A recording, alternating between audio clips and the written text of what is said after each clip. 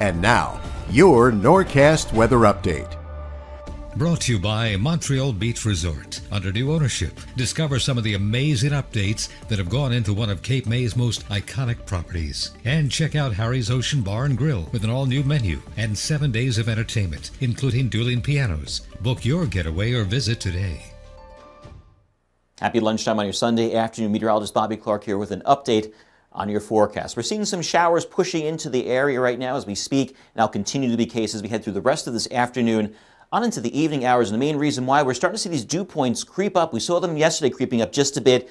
Now they're basically where our temperatures are at the moment, so therefore atmosphere is moist out there. Therefore, we're starting to see some showers come down here across the area itself. Could mix with a couple of snowflakes the farther northwest you go, and of course across northern parts of New Jersey, say north of I-80 and up towards the Poconos if you have any kind of travel plans heading up into that area, or maybe you're traveling down from that region heading back home. So just be careful and be wary of that. Overall temperatures, I mentioned, pretty close to where the dew points are at the moment. Showers are continuing to build here as we head into the rest of this afternoon as low pressure system continues to kind of drift up into the Great Lakes, and it's going to kind of do a nosedive to the southeast as we head towards overnight tonight on into tomorrow, keeping us cloudy for most of the day, but it looks like we'll get better conditions as we head into the middle of the week.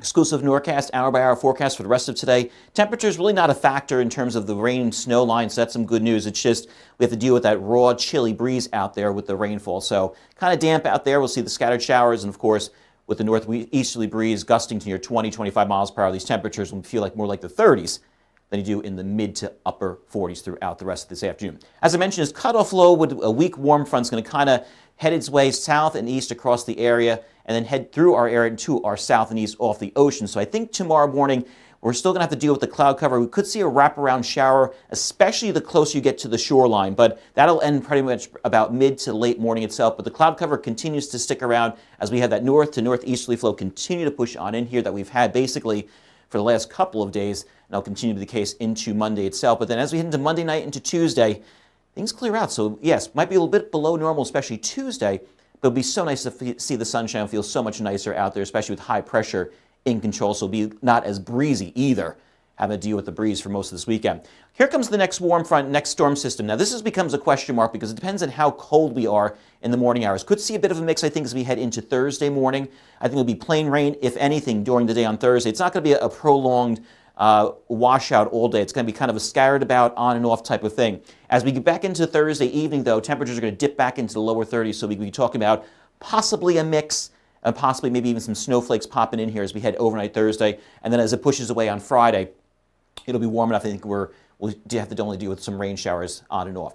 As for tomorrow, as I mentioned, 43 degrees will do it. North wind steady around 10 miles per hour, gusts to 20 to 25, keeping that cloud cover around. And these temperatures will feel more like the 30s than you do actually in the low to mid 40s itself. 7-day forecast mentioned Tuesday being a decent day on tap for us with the sunshine. Clouds push in here as we head into Wednesday.